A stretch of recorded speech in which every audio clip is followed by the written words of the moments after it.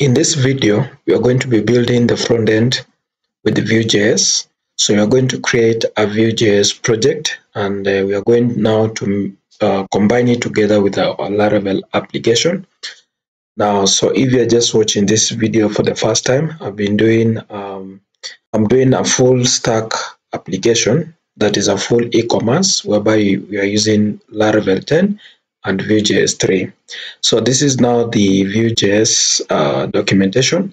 So we are going to install now Vue, and that's what we are going to use for our front end.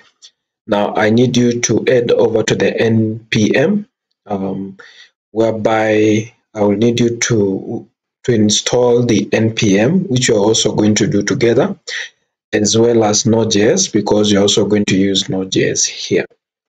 So now to create a Vue.js project, so you need to make sure that you have the Node.js and npm installed. So these are the websites. So we have this one and we have this. Now when I go to my text editor, whereby I'm using a VS Code, I can type, for example, Node and then -v, and I can see I'm using version 16 of Node.js. So the same case, let me clear this and go to npm, and then version here, you can see SC. So remember, these ones, they are being run globally because I'm not in any directory here. So I have npm and Node.js installed. So if they are not installed, you can now download them from this website by coming here and downloading this. That is for Windows, and then for Linux, you also need to identify. So for example, you just need to check for Linux, and then of course if you're using Linux, it will auto detect for your OS. Right now, so we are going to use Vue.js. Now once you have the Node.js and npm installed, that is these two, so the next item here is to begin from now installing the npm install global. Then that is in short to install the Vue CLI globally. So here I'm going to clear this like this, and then now here what I want us to do is npm install, and then here we are going to have at Vue, and then / and then CLI. So what is going to happen here? So what we are doing here, the G flag here installs the package globally, which makes the Vue available within the system wide. So that's what we have. So let's install this quickly. So it's going to take some time. So let me come back when it is done. Now, so we have this Vue CLI installed.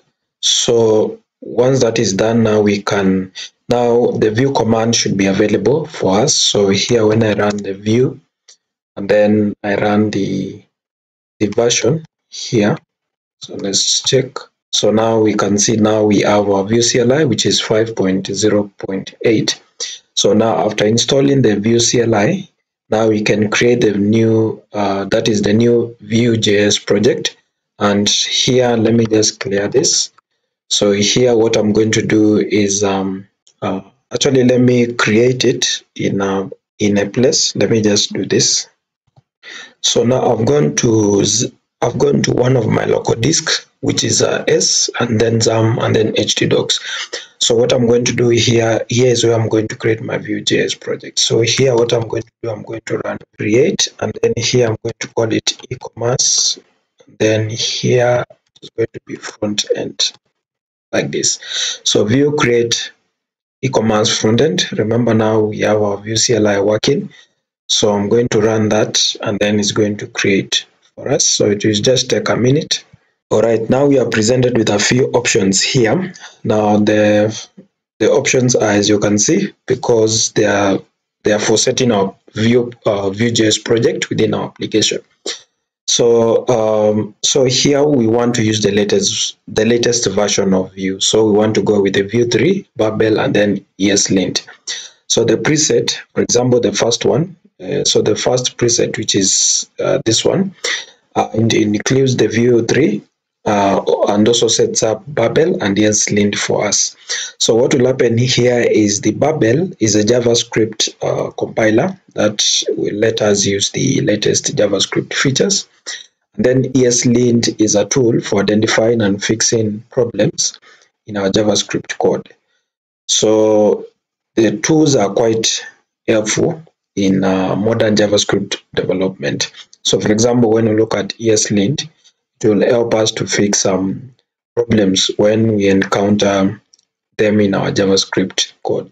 So we are going to go with the first one, not Vue3, but the first one, the default one. So I'll click enter after choosing that one, and now it's going now to install that for us, which will take a while. Now we have our Vue, that is our Vue.js project created. So here we can now seed in. So let me just copy that command there and then paste it here. So now I'm in e-commerce frontend. Then here I can run, as they say, so I can run npm serve, and we should be able to run our project at a local development server. All right, guys, so this is the server that that is running our project. So here I just need to open it like that, and we have now our Vue.js app installed. All right, so the next part is just to, let me just do this so I can let me just control, then let me just do the code so that we can open the project now. Okay, so let me close that one. Let me be left with this one. I'll also open the terminal. Okay, so this is our Vue now, Vue project, and that's where we're going to begin from. So let me go for git bash like this. Okay, now since we have now our Vue.js project created, so the next item is to install Axios, because you're going to use Axios to make HTTP requests to our Laravel API. Remember, it's the one that we have developed in the previous tutorials. So here, what I'm going to do here, I'm going to run this npm install Axios. Somebody may be asking, Axios is for what? I introduced Axios in the start of this tutorial, so you may want to go and check that out, what it is. Okay, so I can see it is already installed. So now once we have Axios, the next part here is I want us to establish a base URL for our Axios and Axios API endpoints.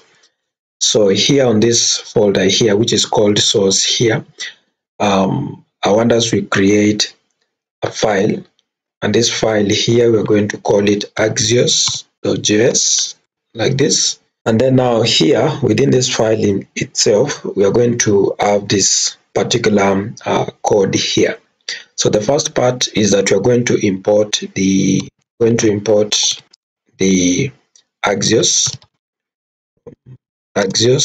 like this.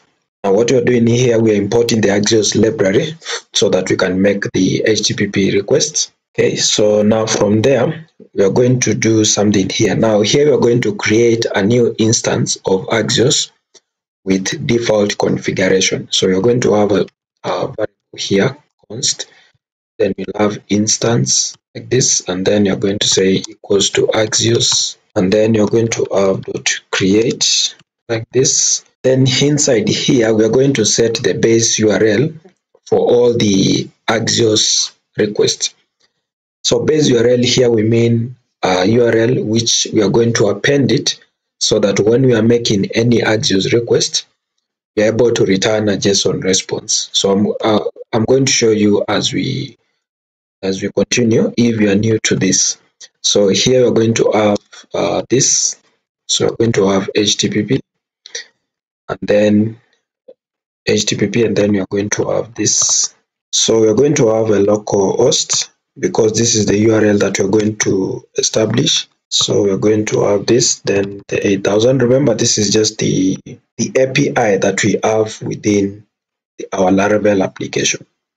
So that is, it's called a base URL, which will help us to to make Axios request. And then here down here we're going to have export default. So we're going to have that, and then instance. So now this one, what it does, it is exporting the created instance for use in other parts of the application. So we are going to be using it in most of our components and files, so that we can make it available in other parts of our application. So that's the part you're going to have. So this is what you're going to have here, so that we can make the HTTP request using our Axios. So I'll save that one, and we are done there.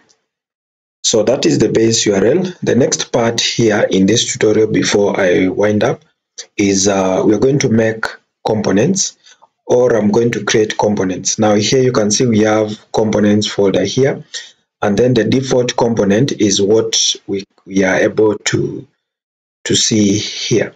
So for example, here you can see here we have what we call the hello world, and within the hello world here, this is what we are presented with when we run our application, coming from, of course, from the Vue app, which is the one that represents the standard presentation of our app. And then of course we have the component whereby it is sourcing the data from, and so forth.